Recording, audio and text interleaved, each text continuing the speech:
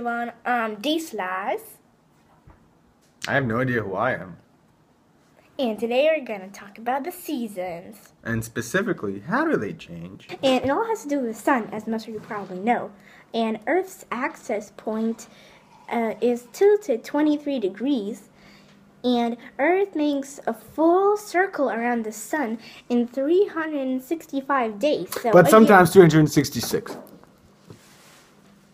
Please continue. Alright. And it makes a full circle around its orbit in 24 hours. So, a day. Oh, okay.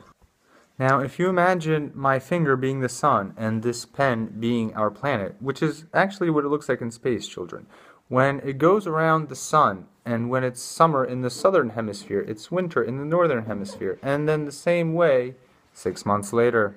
But how does that happen? Nobody's gonna tell you. And to figure that out, we'll need darkness.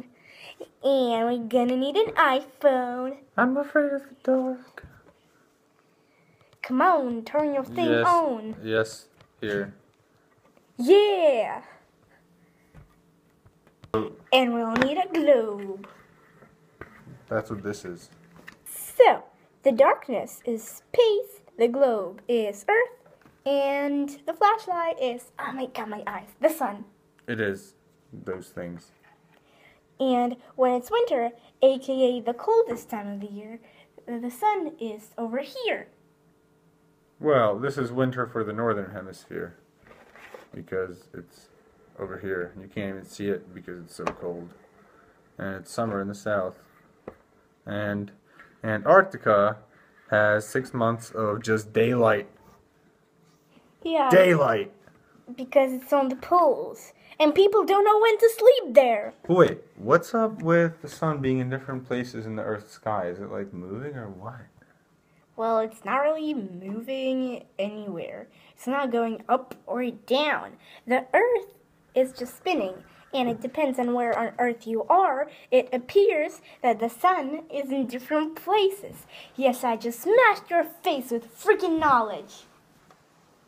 And it depends on where on Earth you are. It seems that the sun is in different places at the same time of the day. But wait, does it really seem that? Or is it true? Well, it is true, and that's only logical at the same time of the day. And because of these processes, orbiting and rotation, if you take a picture at noon in the summer, and then you take a picture in the same place at noon in the winter, the sun in the summer picture will be higher in the sky.